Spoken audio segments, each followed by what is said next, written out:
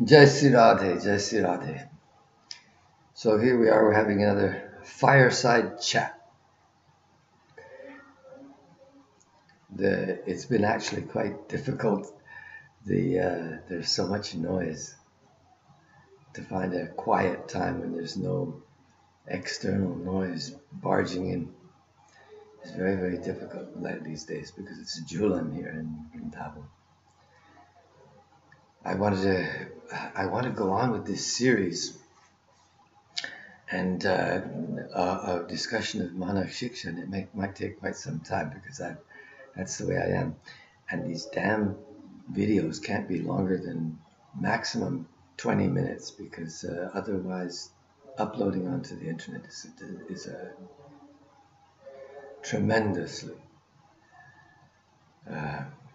lengthy process. It seems it gets exponentially longer the bigger the document is.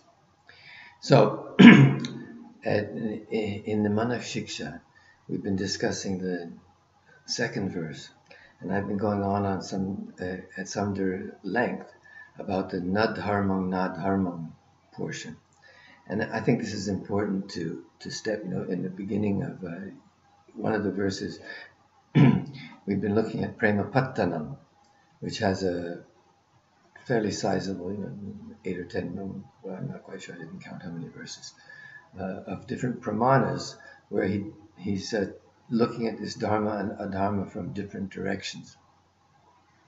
And now he's discussed the external part, like the sarva dharma parityaja idea, that all these verses are quite, most of them are familiar and well-known verses.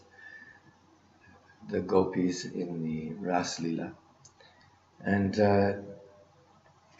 now he's come to 4 verses or 5 verses here that are, first of all, 4 verses. The first 2 are from Radha Rasa Sudha Nidhi. So now I just think that today, if I have the time, I would like to go through these because I think that they're nice, they're relishable, and are worthy of relishing. What's important here is that this is, from a historical point of view, Rasigo Tangsa is quoting Radha Rasa Sudha Nidhi. So now he's a Gaudiya Vaishnava who offers prayers to Mahaprabhu in the first instance. But there's no doubt whatsoever that up until the 18th century, Rasigo Tangsa is post Vishwanath Chakravarti, so he's mid-18th century. And still at that time, in the Gaudiya Sampradaya, there was some connection to the Radha Vallabha Sampradaya.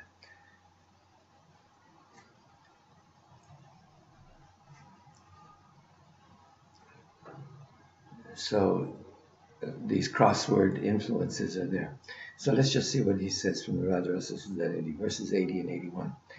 The Kaishorad Bhuta Madhuri Bharadhuri Nanga Chaving Radhikam Premo Lasa Bharadikam Niravadi Dhyayanti Ye Tadadhiya Tyaktah Karma Bhiratma Naiva Bhagavad Dharmepyaho Nirmama Sarvascharya Gatim Gata Rasa Mayin Tebhyo Mahadbyo Namaha. So already I've been talking about this Mahadbyo Namaha. This is an exceptional verse in Radha Rasa Sudha Nidhi that he's paying obeisances to Radha or Krishna. So he's paying his obeisances to the devotee. But which devotee? Is the devotee who is always meditating on Radha. Which Radha? That Radha is whose form, whose beauty is the very summit of all sweetness, of all amazing sweetness of youthful beauty. Radharani should be seen as the ideal form of beauty, a feminine beauty.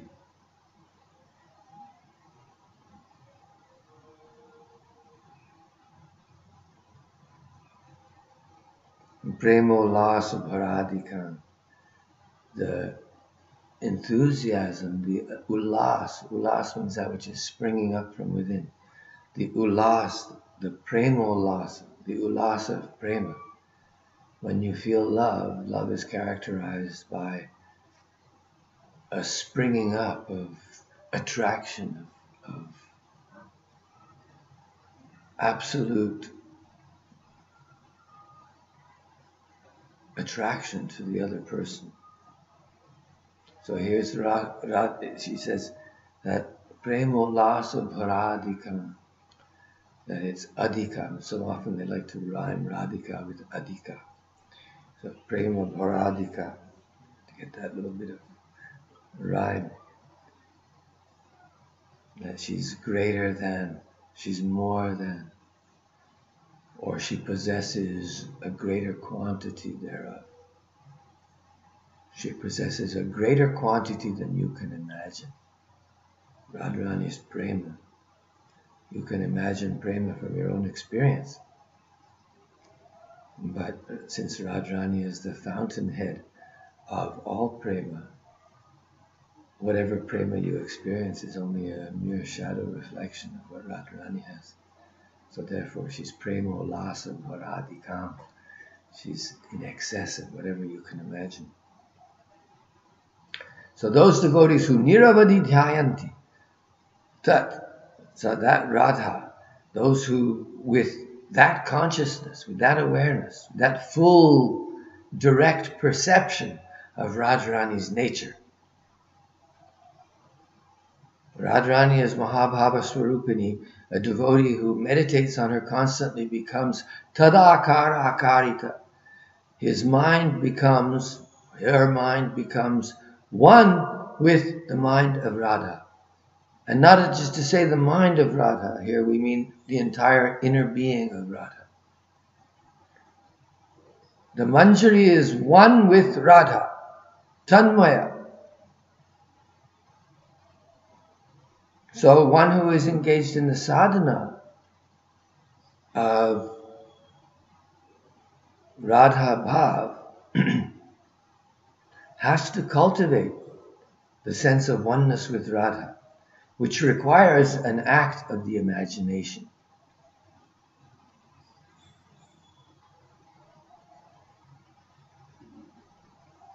People think that when you're using your imagination, that means automatically it's false.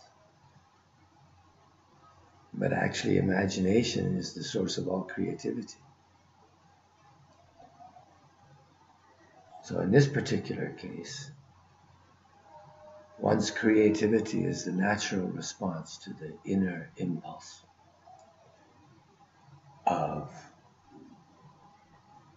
that arises out of the experience and the consequent faith of actually experiencing prema, even in its reflected form, by which it becomes possible to imagine the reality and thereby to experience it in ever profounder realms, because the imagination and the reality become one in meditation. At any rate, that's the process, my friends. So dhyayanti etadhiya, so those who meditate on Radharani in this awareness, in this consciousness, the resulting from this experience, they, what? Tyaktah karmavya. Atmana. So this Atmanaiva. Bhagavad dharmepyaho nirmama. So this line is a little, can be read in different ways, which is one of Sanskrit's, Sanskrit poets, Sanskrit writers. Sometimes they don't want to be too direct. Sometimes they like to have those multiplicity of meanings, because the multiplicity of meanings requires what? It means that you have to process those different meanings. When you process those different meanings, you undertake the process. It's called mananam. And what that does, it means that you churn your understanding of the lila and of prema in that way. So here the double meaning is this. On the one hand it says Tyakta karmapi. So he is renounced by karmas.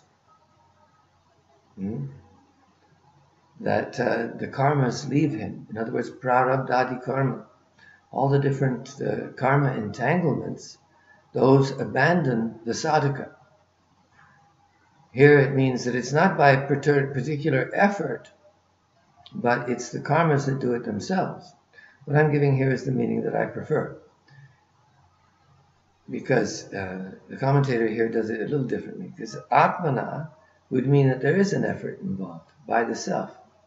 Just like in the Gita, atmaiva hyatmano bandhur atmaiva ripur atmanaha udhared atmanatmanam natmanam avasadayet atmaiva bandhuraiva atmanatmana, and so on. Udhared atmanatmanam atmanam avasadayet. Effort is involved. You lift the self by the self. You don't let yourself act as an enemy, but you make the self act as a friend. You bring the friend, you like a friend, you bring the mind, just like we're doing here with Raghunath Das Goswami. You bring the mind, you charm the mind, you bring the mind, your friend, you sweet talk the mind into its own self-interest, which is to be constantly fixed on Prema, on the divine reality.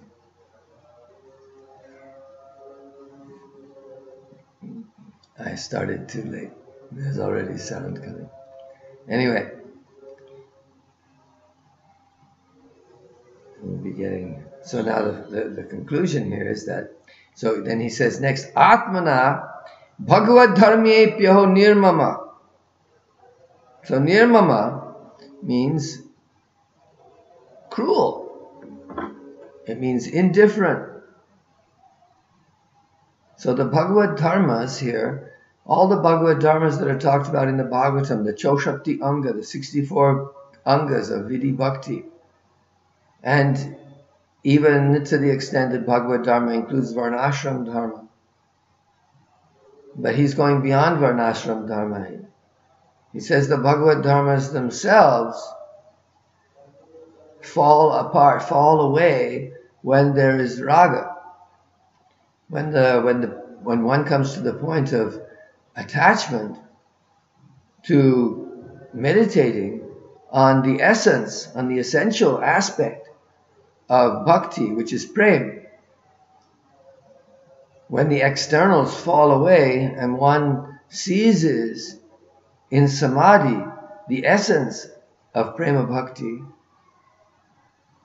then external formalities, rules, the vidhis, all these things fall away. Viramita nija dharma dhyanadi yatnam. Jayati jayati nama ananda rupang murare. Viramita nija dharma dhyana pujadi yatnam. Katamapi sakridatang muktidang praninang yat paramam amritam ekam jivanam bhushanam me. So it happens in connection with the holy name. Because basically what is being spoken of is that meditation or concentration or direct experience of the holy name and the direct experience of prema are one and the same thing. It's just a question of uncovering the layers and experiencing the holy name as it is, as the divine couple themselves, as the embodiment of prema. So the holy name, being non-different, is the embodiment of prema itself. Krishna's Chaitanya Rasa Vigraha.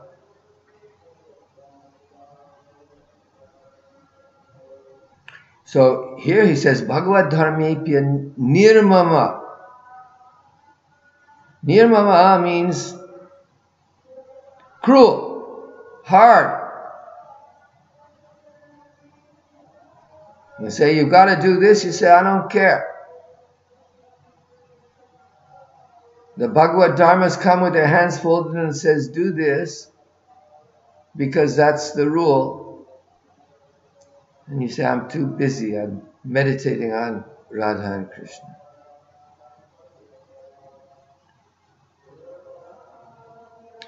So then he concludes what?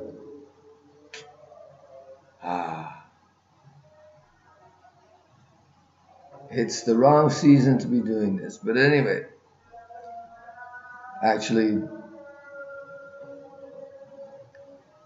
can you hear? Okay, I'm going to finish it up. I'd like to move on.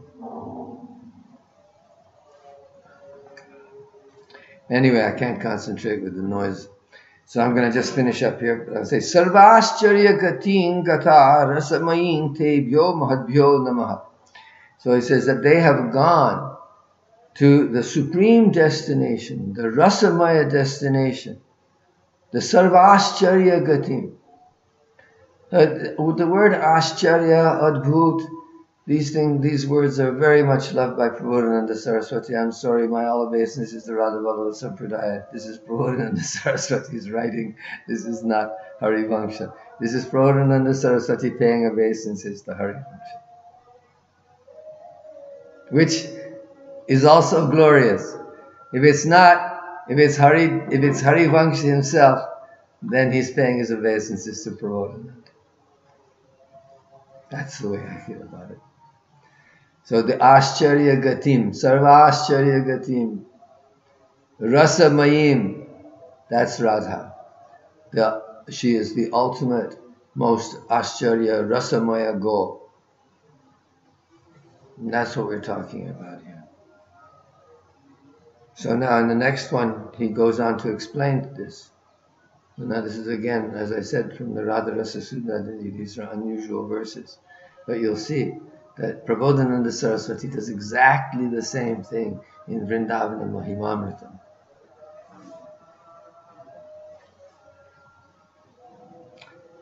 So I'm going to do this verse also, because I have to get this done, right? No, there's too much noise. Okay, so we did that one verse.